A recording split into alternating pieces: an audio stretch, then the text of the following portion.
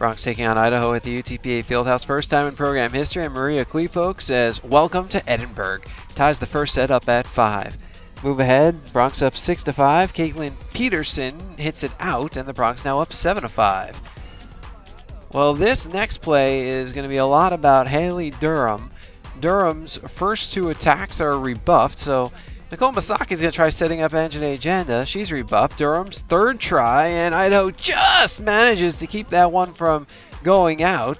So how about a 4th try for Haley Durham? And yeah, that time she's just going to flick it over. The Bronx tie up set number 1 at 9 apiece. 1 point later, Bronx now down 10-9. Durham again.